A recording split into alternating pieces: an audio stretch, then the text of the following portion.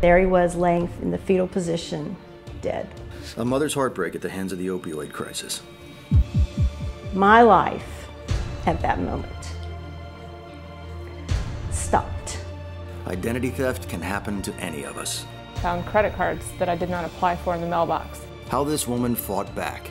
My name pretty much is on everything, and I'm going to be the one left holding the bag. How a plan to earn extra money landed him in a mortgage fraud scheme. Fraud is everywhere. What you need to know to protect yourself in Consumer Alert after the crime. Hi, I'm Terry Serpico, and I have the honor of playing a United States Postal Inspector on TV. On our show, we investigate crimes perpetrated through the mail. And one thing I've learned is that now, more than ever, consumers need to be on alert as con men find sophisticated new ways to try and beat the system. Identity theft, mail fraud, foreign lottery scams. Thieves are constantly upping the ante on how to steal your money. Consumer Alert has profiled over 500 real crimes against real victims who are now working to rebuild their lives. We will show you how the thieves do it and how you can protect yourself and your family. More than 15 million consumers in the U.S. were victims of identity theft last year, to the tune of $16 billion, and the numbers are only going up. Meet one woman who had her personal information compromised, but turned the tables on the thief.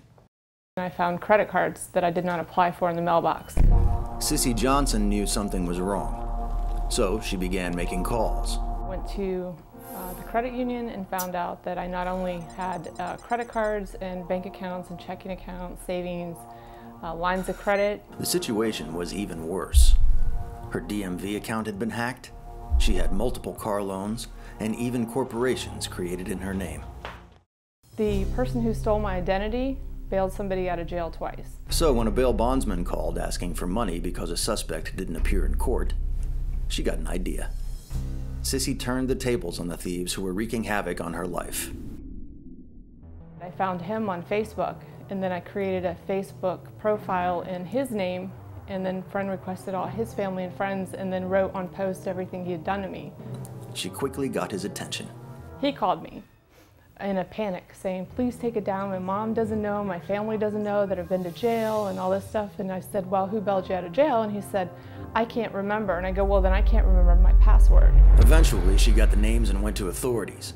Turns out they were ringleaders of multiple fraud and identity theft schemes that stole over $2 million. Essentially, this case involved bank fraud, identity theft, involved account takeovers. It involved the stealing of large corporate checks, the theft of personal checks, all from a large national bank. An employee who worked for the bank stole the personal information of clients.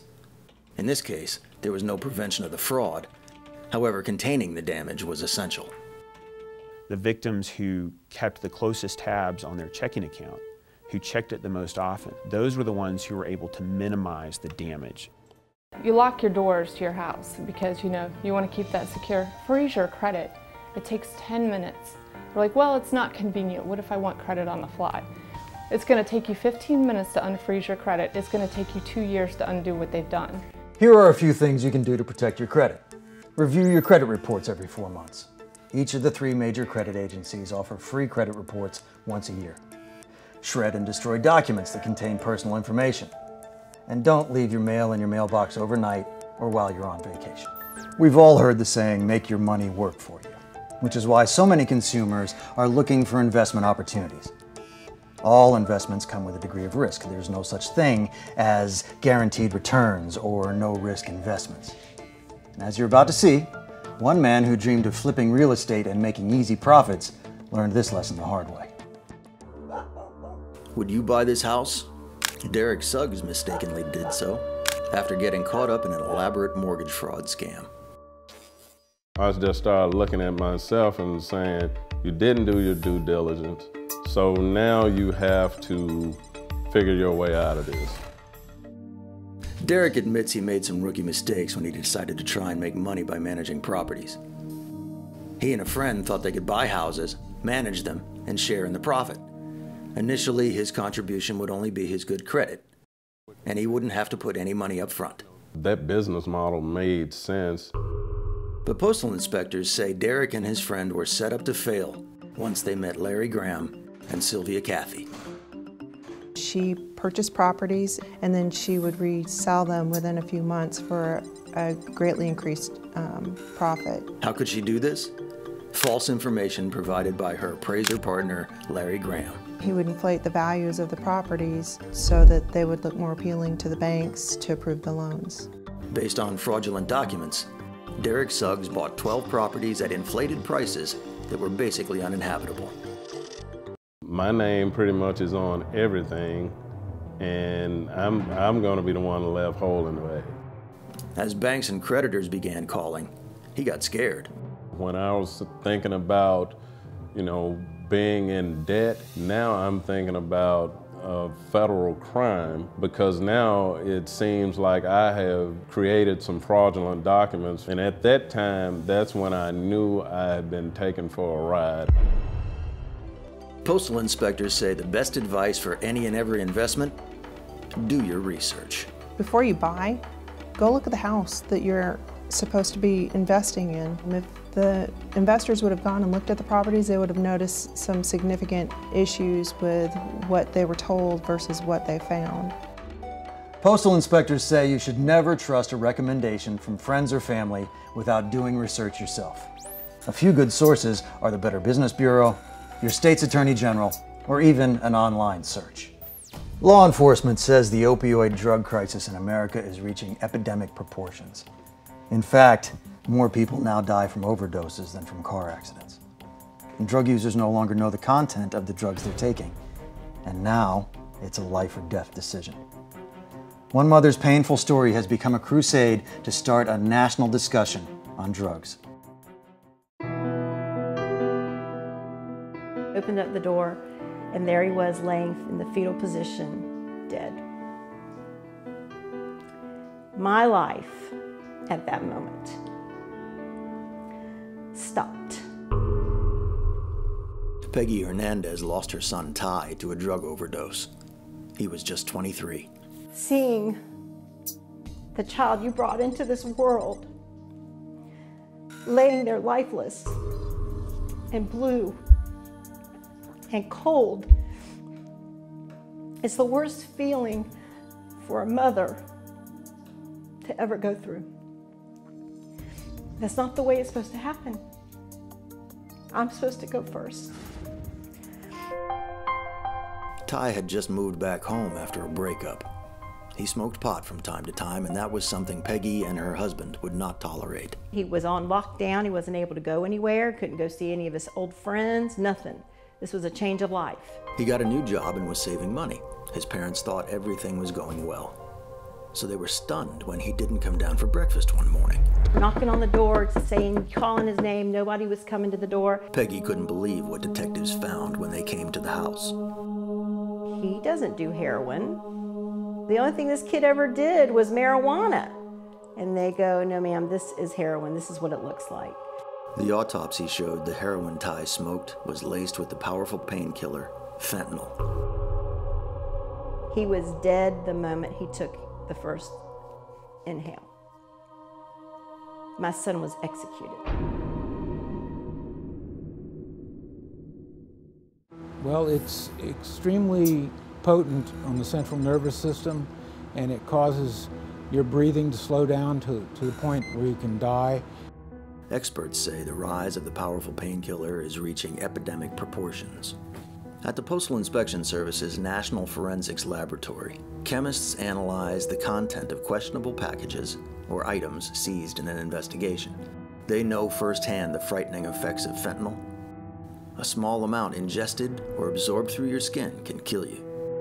Some of the victims that they have found that were injecting what they thought was heroin turned out to be fentanyl. They were found with the needles in their arms and barely depressed, so they had hardly put anything into their system, and they were dead. It's that powerful.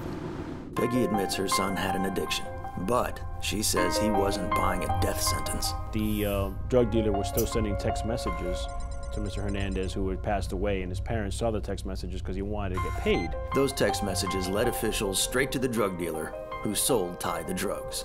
This is a landmark case. For the first time, a federal jury convicted a dealer for selling the drugs that killed someone. The Hernandez family is not celebrating the conviction. Instead, they want to prompt a national discussion about why so many kids are turning to drug use and its deadly effects.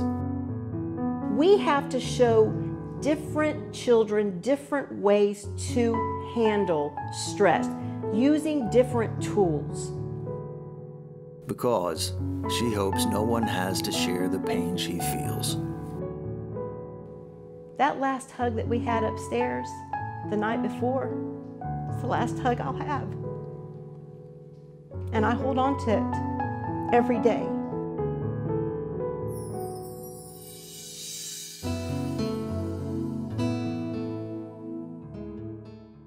Norman Breidenbaugh's wife was dying of cancer, but when he was told he had won a lottery, he thought his luck was changing. He was wrong. They're called porch poachers, thieves who brazenly steal packages off of front doors. We'll show you how to protect your purchases next on Consumer Alert After the Crime.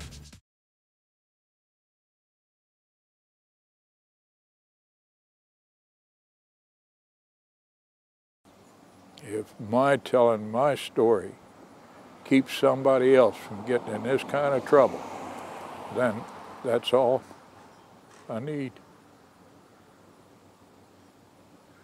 Norman Breidenbaugh is one of thousands of older Americans who lost his life savings in a foreign lottery scam. Postal inspectors say that more than $1 billion a year is being funneled out of our country in these schemes. These criminals tend to prey on vulnerable seniors, and the toll is devastating. And I made the sign over the door. Breidenbaugh is established 1986. Norman Breidenbaugh is understandably upset as he looks at the home he shared with his wife for 22 years. He lost the home to foreclosure in a scam that started with a phone call. They told her she won a $2.5 million sweepstakes. At first, the scammer told him to send $2,000 to pay for taxes on the winnings. After he agreed, they started asking questions. They get information from you, and then they take that information and turn it around and use it against you. Like the fact that his wife, Lucinda, was in a nursing home dying of cancer. Well, if I just sent them this money, then I would get this sweepstakes and I would have money then to bring her home. Desperate to make that happen, Norman refinanced his house and continued to send payments as the crooks strung him along. In the end, he not only lost his wife to cancer, he was also out $400,000 and his home. It's really sad and disgusting that someone is taking that much from someone who's worked so hard. U.S. Postal inspectors are working Norman's case, but the crooks are not easy to track down, and they often run their scams from outside the U.S. There are more than 60,000 cases of mail fraud every year. Investigators say it's important to look for these warning signs. The easiest red flag to recognize in a lottery or sweepstakes scam is if you have to send money to claim your winnings, it's a fraud. There's no legitimate sweepstakes or lottery that actually asks you to send money to pay for your taxes.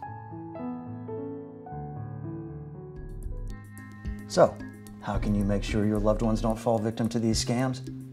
One daughter found ways to break the cycle and prove to her mother that these offers were too good to be true. So they were just trying to destroy her in so many ways. Valerie is talking about her mother, who got caught up in a lottery sweepstakes scam a few years before she died. The 83-year-old was told she had won $20 million, but to collect her winnings, she needed to pay the taxes. So she began to send money. I actually have handled her financial affairs for many years.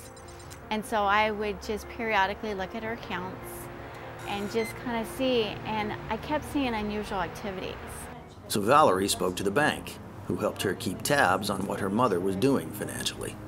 The banker would periodically call me and say, your mom has just came in and she has cashed a check for $1,000 in cash. Valerie tried to intervene, but it always turned into an argument. I was just always the bad guy in the sense. So I was always the one that was saying no, instead of allowing her to be her own individual. I was very angry, hurt, that someone could take away that from my loved one.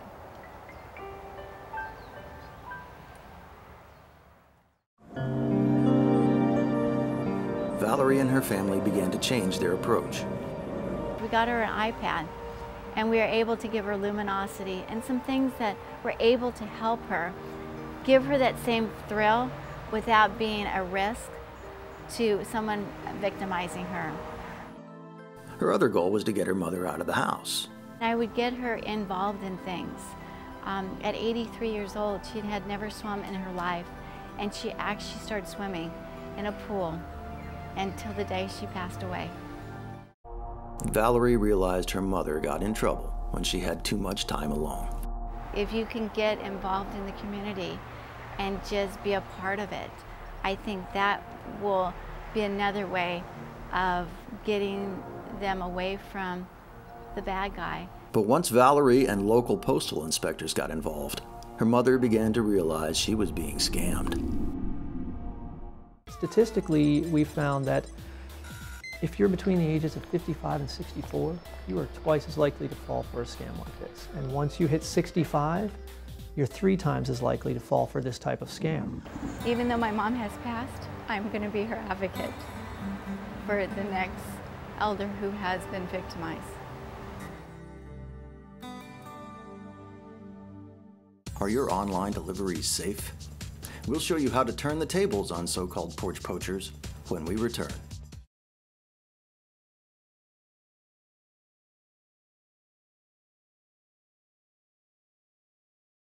Porch poachers, brazen thieves who walk right up to your front door and steal packages. Many consumers have started setting up their own home surveillance cameras to catch the criminals. Experts say it's a crime of opportunity.